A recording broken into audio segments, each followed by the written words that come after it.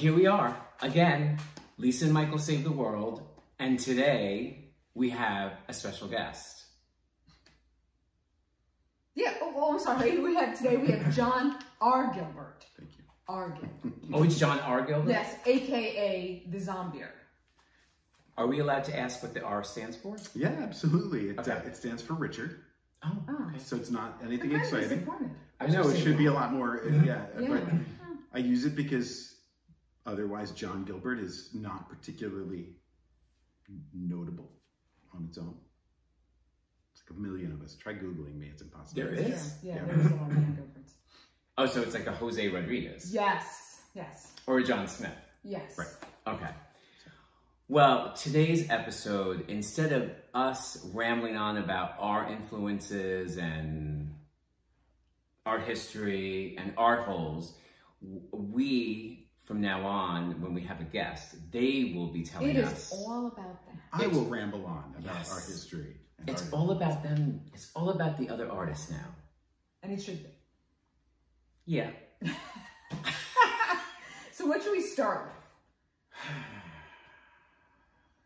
I want to start with Artholes. I'm intrigued because we were kind of discussing this It's not before. that exciting, but go on. And I want to find out what with John. his art hole Yeah, is. So my art hole is people who stand in museums and say, I could do that. Oh my God. And I find it to be the most infuriating thing that I ever encounter in art. So, and because it assigns worth based on what your perceived level of difficulty is in regards to the art. I'm enraged now at the thought of it. See?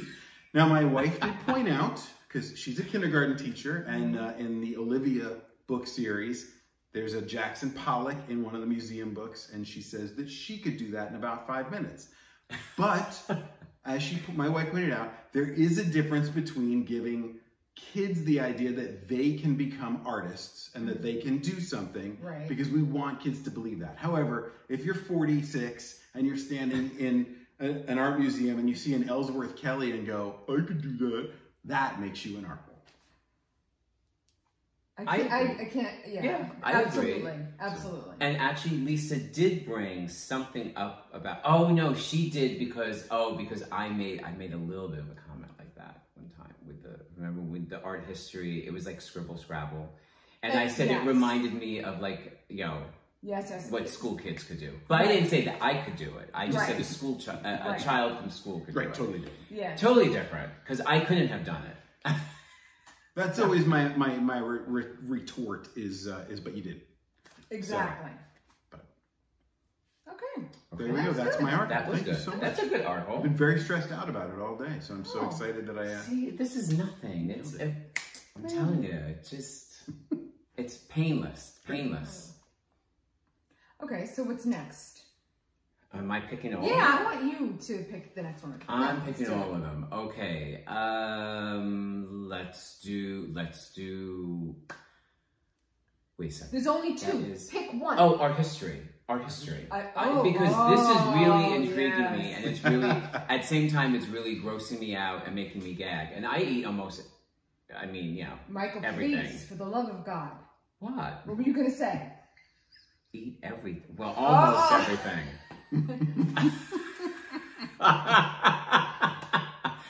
I eat a lot of things. As do I. So, Okay, so let's anyway, so my art history, I'm going to record here, is a show and tell. So it is Salvador Dali's cookbook.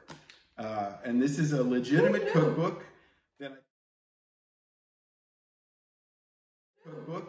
that I found out about a few years ago and was very excited to get for Christmas from my kids. And this is, it has recipes and all sorts of weird pictures of strange, surreal type foods of what might be a goose stuffed with a pheasant. I don't know. Early turducken. Cannibalism. So. Oh, I missed that. I missed that. Through. We were looking at the book before Wait, we it started. tells you how to cook it? I didn't look, and now Or I'll does it never tell you how find to it kill again. somebody? Either way. I mean, it's good instruction. How hungry do you have to be? Right. I think you should people some of the ingredients and some of the ingredients. Things. Well, young turkey with Roquefort Roquefort is not as exciting as some others. Crab meat with mushrooms. That's normal. That's actually making me hungry. Snail stew also sounds delicious. Not making me that hungry. No. Larded meat a la mode. I'm losing my Larded meat. Larded meat, right? Larded meat. I wish I had marks of there. Some of the photos, cannibalism, and does it give recipes? I mean, the last person I'd go to would be Salvador Dali. I mean, I think that's the thing. He was a big foodie, and he was certainly one to indulge in excess. Yeah. So this is all excess. We found all these weird ones before. Now I'm looking at stuff that's all normal. Asparagus with nuts. Oh, that's what that is? Green puree. Green puree. Flat sausages with wine. Stuffed cabbages with pigeon. That could, I guess that would be a popular New York dish. Veal cutlets stuffed with snails. What? The snail is a reoccurring theme in these recipes. Frog pasties. I believe it's pronounced pasties, actually. Pasties.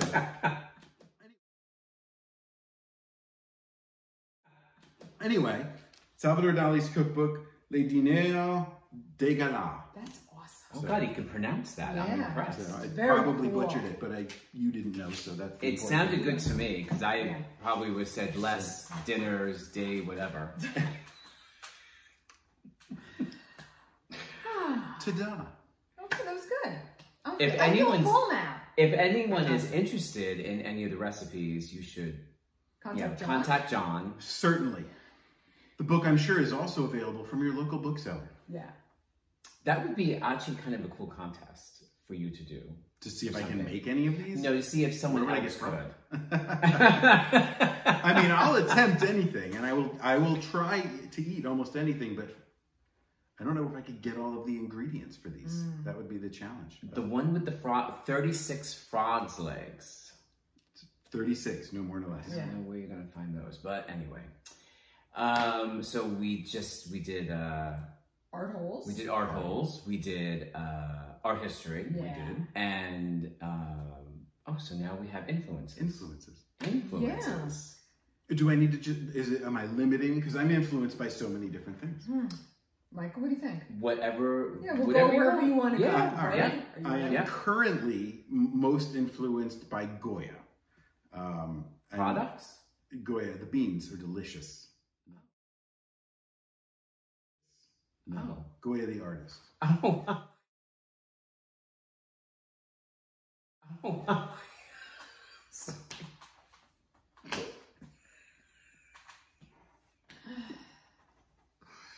Okay. I'm losing now the will to live.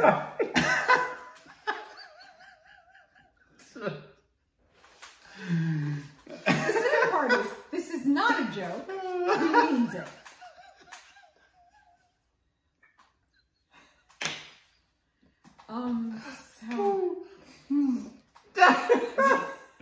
That was fun. Good talk, guys. Thanks so much. All right, we'll decide later if we're going to edit that out or not. Anyway. Okay, so you're the Spanish artist Goya, Francisco Goya. Especially towards the end of his life, at the end of his life, he was deaf, and I didn't know that. He was, yeah, I didn't either. I actually was doing a little research this week, trying to make sure I felt comfortable talking about it. Now it's all gone because of what we've gone through here. But yeah, like there's some really cool, very dark imagery. I'll give you guys.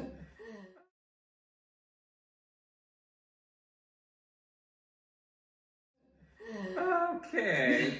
Yeah, I think I'm okay now. So, I love Goya. I'm so and I love, to me, Goya kind of like, is almost like a photographer in a way, where he captures a lot of historical scenes in his work. And he was very ahead of his time in the fact that he was doing much more realistic Yeah. imagery. Oh yeah. Still not photorealism, but like realistic imagery where he wasn't always just doing Bible stories Right. and other like literary stories. He was really kind of depicting He life. gives you the nitty gritty. Yeah, and it's just, dirty. He's and not it's disgusting. romanticizing it. Right. So there's a lot of emotion We're in it. losing him. We're losing him. Go on. So yeah, so Goya is one of my biggest influences right now, but I have many different influences. What's an influence that might surprise us? Might surprise Yeah. you. Rothko is one of my favorite artists of all time. Right. And while like in some of my work, as you can see behind me, there's a lot of spatter and drippiness and stuff, which would make you think of Pollock or Franz Klein or an artist that does more kinetic artwork. I'm a huge fan of Rothko. In fact, in my museum going experiences, the only time I've sat in front of a painting and felt really emotional was sitting in front of a Rothko. Really? Yeah, and just sat on a bench in front of this beautiful fields of color kind of thing, and you just kind of get lost deep into it. So yeah. We're losing him again.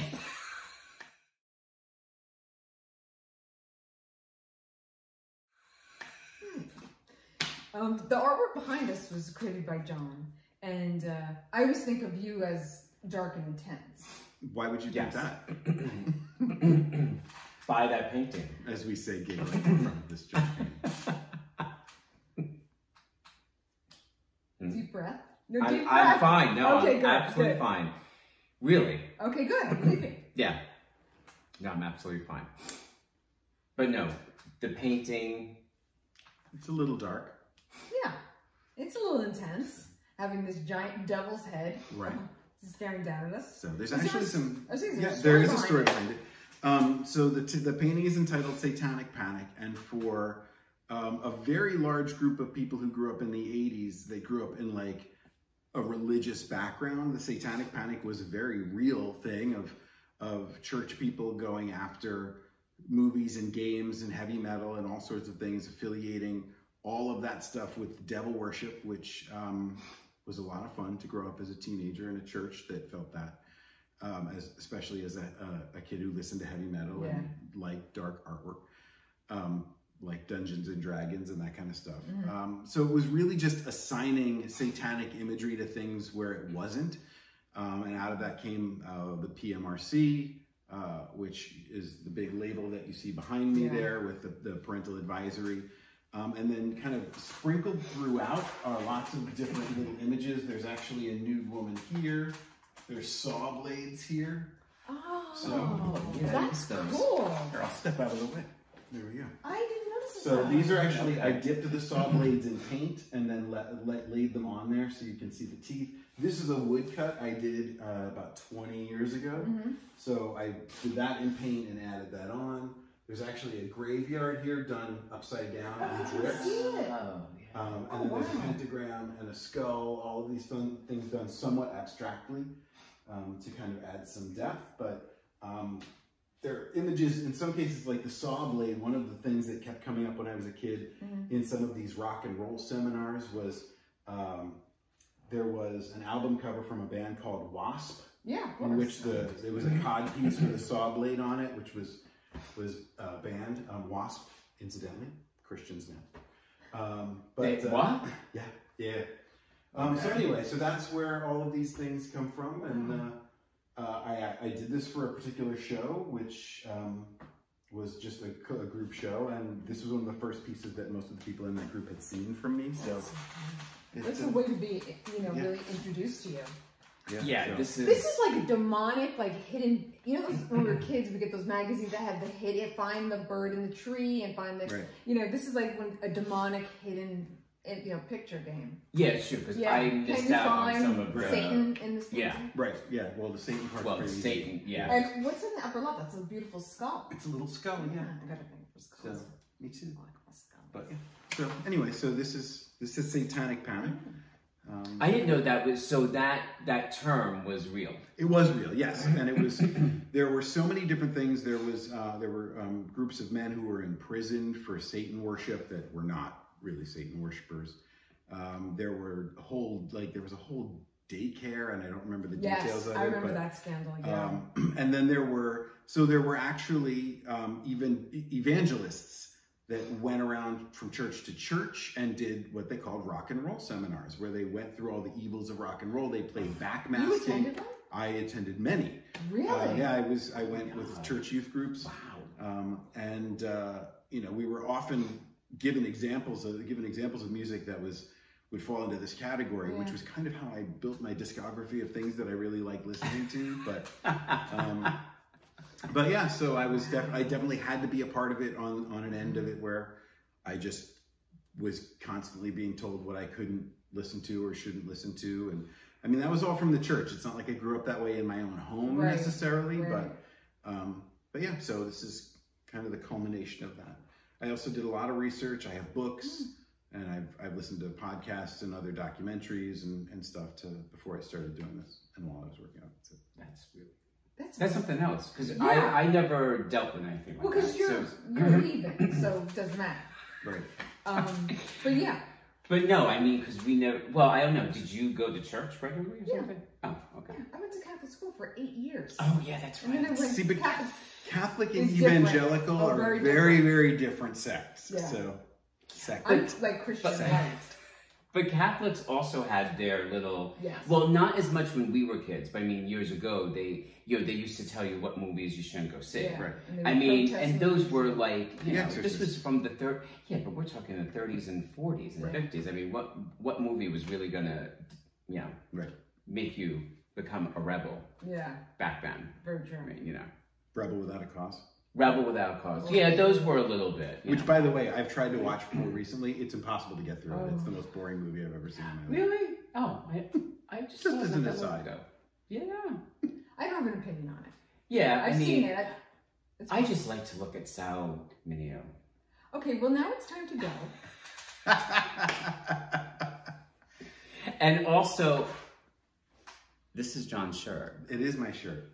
This shirt is by an artist that I know, named John Paul Newton. Very cool. Very cool name. Cool. Yeah. So, and it's his commentary on Facebook and Mark Zuckerberg.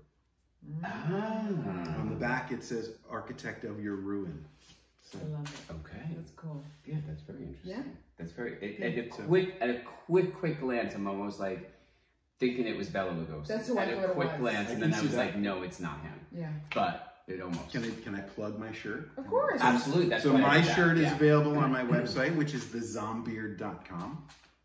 And the shirt that I'm wearing is available through my friend's Etsy. He's there under Reverend Murder. Reverend. I thought you'd enjoy that. Reverend Murder. There you go. So. I want to meet him. Well, this has been an enlightening... This has been fun. This has been a lot of fun. Disgusting food, Satanism, beans. Goya products. Which I refused to buy in the first place. Me too. But anyway, so yeah, I was just... Get through this. Get through this. I'm getting through it. I'm getting through it. So we want to thank John R. Gilbert for coming and talking about his artwork. And you must check out his artwork is great.